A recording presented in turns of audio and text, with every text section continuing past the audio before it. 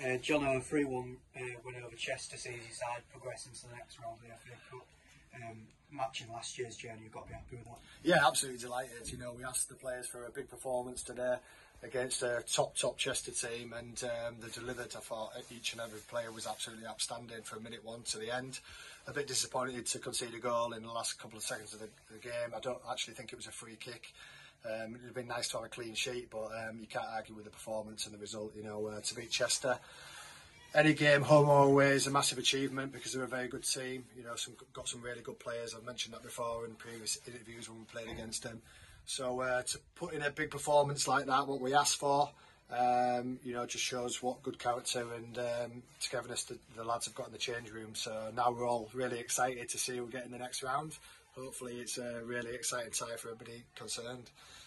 And we had a quick double in the first half off the back of some good play in the first half hour. It really sort of like took the wind out of Chester's sails. Yeah, I thought we started the game really well. We asked them to start with loads of energy and enthusiasm. We went with a different shape to what we've been playing recently, because I've watched their games a few times and they play a way that not many teams play. And I thought we dominated the game from minute one. Really, I think they've had a few half chances, but in general, I thought Keezer down the right and Domtier, you know, running off Benno's flicks was causing them all kinds of problems. And like you say, we get a couple of goals up, and we're looking really good. And it was just all about half time, telling the lads about keeping the same work ethic really, and keep playing the way that they were playing. Chester were always going to have a little spell, which they did the first probably 10 minutes of the second half, because they probably would have got a little bit of a bollocking at half time. So they did start a little bit better second half, but we got through that little 10-minute period, and then obviously getting the third was good, and then we saw the game out quite comfortably really. And seeing you skipper back in the side today, obviously starting for the first time since injury, that's a real positive as well. Yeah, massive positive. You know, it was the same with Luca last week. You know, coming back into the team after a few weeks out. Louis Maloney today as well.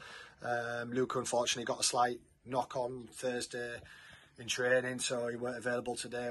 But hopefully it's not too bad. But it's always good to have players back. You know, we've got a small squad as it is. Will, Louis, Luke, whoever it is, when they're out of the team, they're a massive miss. So it's nice to see the skipper back in the team today. I thought he played really well. He's been patient, waiting for his chance to get back in the team, and now he's in the team. He's earned the right today with his performance to stay in the team. I think you know, everybody today played really, really well.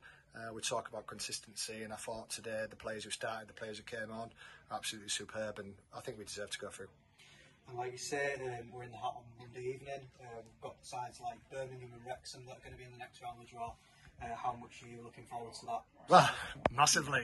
You know, that's why we all love the FA Cup, because you can get, you know, a really exciting draw. We're all the staff are excited, all the players are excited. I'm sure all the fans are excited. Hopefully the FA Cup draw doesn't let us down, and we can get a real good team and you know, get some excitement around the town, which would be absolutely great. But just pleased really with the performance. I think, I'm not sure how many games that's unbeaten, but we're playing some good stuff. You know, we look good. We've got a great set of lads. You know, the future's bright, I'm sure, and we just need to keep building and progressing, you know, week by week like we always do, and take one game at a time. And now we've got to focus on the game next week back in the league. So it's just back to basics, back to working hard, back to not getting too excited. You know, we need to stay humble, keep working hard for each other, and you know, if we can do that, take each game as it comes, each week as it comes, and hopefully we can have a successful season. Cheers, John.